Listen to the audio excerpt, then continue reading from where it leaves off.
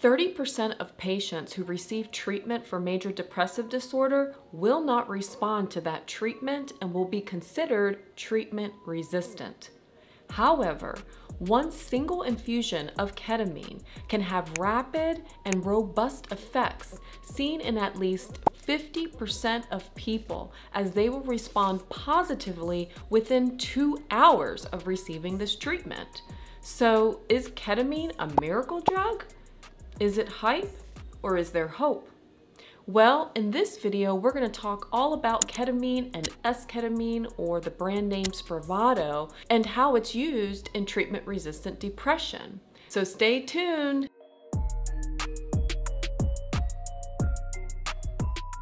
So, number one, what is ketamine? Well, ketamine was an anesthetic used in the 70s, and it was primarily used for anesthesia, for surgeries, and for pain control in the emergency room. However, it showed very robust antidepressant effects. And so ketamine is a racemic mixture where it has the R and S enantiomers, and esketamine is where they take the S form of that ketamine and use it singularly as a new product. And a lot of drug companies do this when they want to brand an old medication and get a new patent for it. So that's how esketamine came about. Now, this S form of ketamine has been shown to have the same robust antidepressant effects as the original ketamine. However, it's said to be a little more potent. And compared with the regular ketamine, esketamine is said to have a less psychomimetic effect, but a more anesthetic and analgesic effect, and also has 3 to 4 times more affinity for the NMDA receptor sites.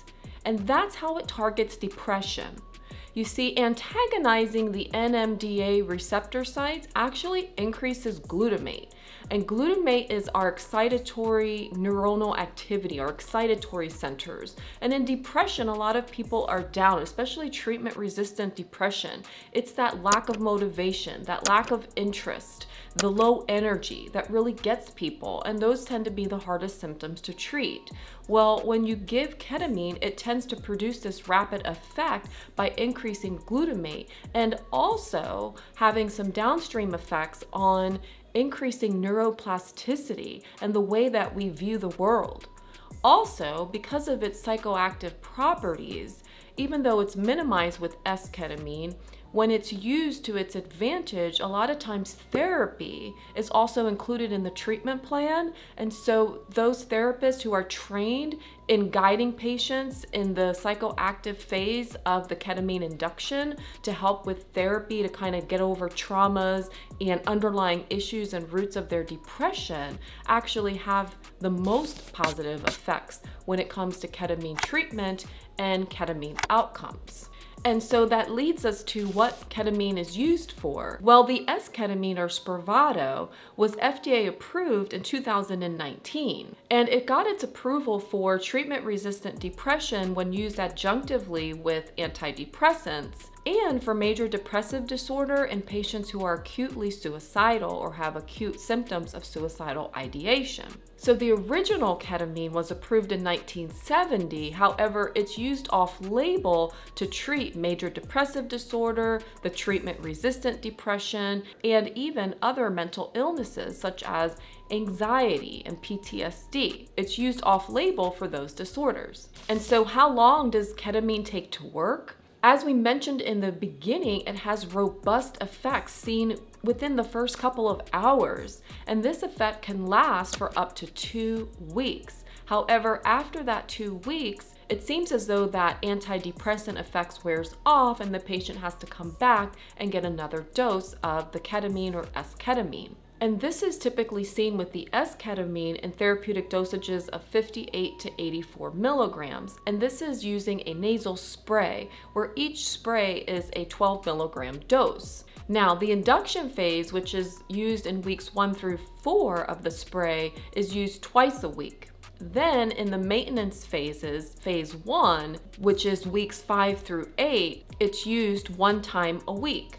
Then in the phase 2 of the maintenance phase, which is weeks 9 and after, it's used every other week. However, it can be used weekly if patients don't respond to the every other week dosing. Now with the IV infusion of ketamine, those dosages are variable because again, it's off-label and there aren't many clinical guidelines to guide that type of treatment. However, if you look at the research, what's out there, it's typically anywhere from 0.2 milligrams per kilogram all the way up to 1 milligram per kilogram. And most people are using now 0.5 milligrams per kilogram as a dose. And usually this is given via intravenous infusion over 40 minutes to 1 hour. And it's given weekly or bi-weekly, depending on the patient's response. And as I mentioned, these positive effects are seen within a couple of hours and last about 2 weeks.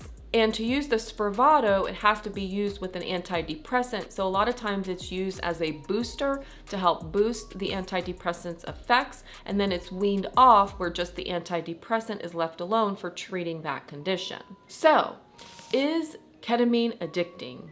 Well, yes, it actually is. It's considered a controlled 3 substance and has a lot of abuse potential. It actually has a lot of street names and is currently being abused out on the streets. Also, tolerance can develop to this medication, and so that is also a concern. However, when you're taking it in these lower dosages, as it's prescribed by your provider, the likelihood of addiction and tolerance does decrease. However, withdrawal effects can occur, and so this has to be something that you need to be aware of. And these withdrawal effects include things like cravings for ketamine, a lot of fatigue, poor appetite, anxiety, insomnia, mood swings, shaking, depression, sweating, and even heart palpitations can occur.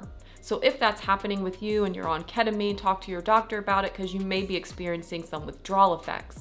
Which leads us to the side effects. So what are the side effects of ketamine? So the common side effects, which were seen in greater than 5% of those in the FDA trials and seen at least twice as much as that of placebo, were the following side effects: disassociation, dizziness, nausea, sedation, vertigo, anxiety, lethargy or weakness, blood pressure increases, vomiting, and feeling drunk or feeling very sedated. So therefore, when you take ketamine, whether it be the Esketmaine nasal spray or the infusion, you can't drive within 24 hours after taking that. You need to make sure that you get good rest that day, and then the next day you can drive and operate machinery. Also, during that disassociation period, like I mentioned earlier, that could actually be used to the advantage of a therapist who's trained to guide someone through that type of experience to help them with any underlying issues such as trauma. Then patients are also supposed to be monitored for at least 2 hours after receiving either the infusion or the nasal spray. And so some rare but dangerous side effects that you need to be aware of with esketamine is that increased blood pressure. Because esketamine increases blood pressure, patients with cardiovascular or cerebral vascular conditions have to be monitored more carefully. And in fact, there's some contraindications, such as patients with aneurysmal vascular disease, arterial venous malformations, or history with intracranial hemorrhaging. Now, respiratory depression can also occur, and this is more common with intravenous ketamine, so the infusion rate and dosing will have a big factor in this. That is something to be cautious of with the intravenous ketamine. Embryo fetal toxicity can occur, so this is not something that a pregnant woman would want to take. And also cognitive impairment. And cognitive impairment is actually seen a little commonly with short-term use, but it usually goes away after about 2 hours or 24 hours. However, long-term cognitive impairment can be a factor. The problem is that there aren't a lot of long-term studies with using ketamine for long periods of time.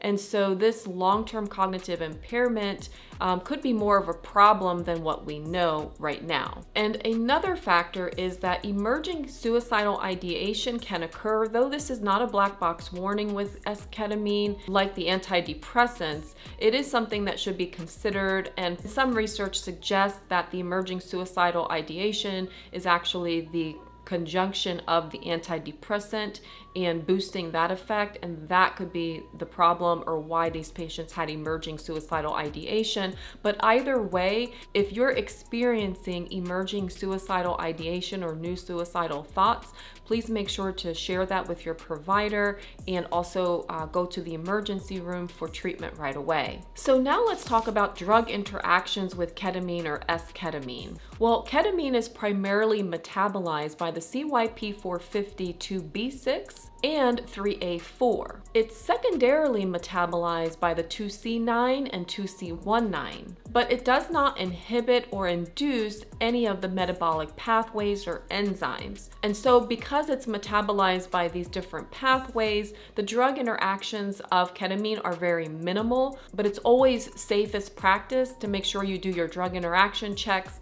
and make sure that this will not interfere with any of your medications.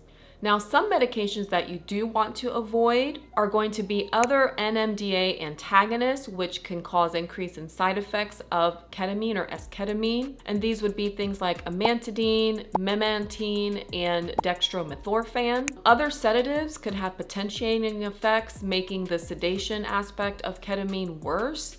So stay away from combining it with benzos, barbiturates, opiates, pain medications, and other anesthetics, and of course, alcohol. And also consider that stimulants and the MAOI inhibitors can actually increase the blood pressure and can be a factor with that side effect with esketamine. So that's something to avoid when you're taking esketamine. Now, when you're taking IV ketamine, theophylline or aminophylline can actually decrease seizure threshold significantly, making you more prone to seizures. So those are typically avoided with IV use of ketamine.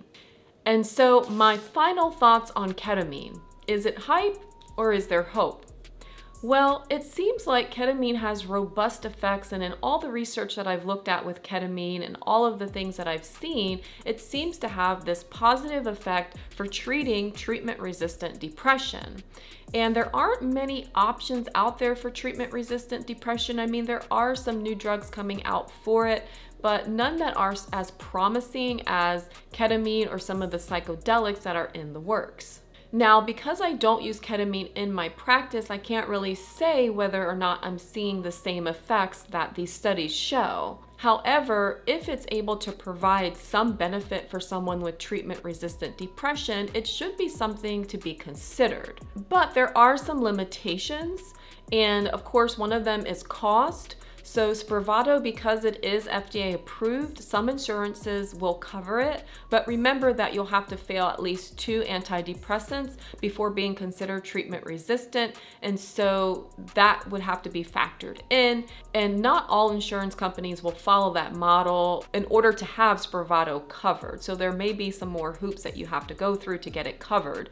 Now, if you're paying out of pocket, that could be expensive, as one single dose or spray is anywhere between $120 to $240. And so if you're at the 56 milligram dose, that could be $960 just for one treatment. And then when you're looking at the IV infusions of ketamine, infusions can run anywhere from $400 to $2,000 per infusion or per treatment. So that in of itself can be expensive, and the IV treatment or those IV infusion clinics are not covered under insurance because there's no FDA approval for the regular form of ketamine to be given intravenously or to be given in other routes. Now, there are also some online options that do microdosing and sublingual tablets of ketamine that can be a little more affordable, like Mindbloom and Joyous. With Mindbloom, it's about $195 a month for your first few sessions, and then there's a membership after that.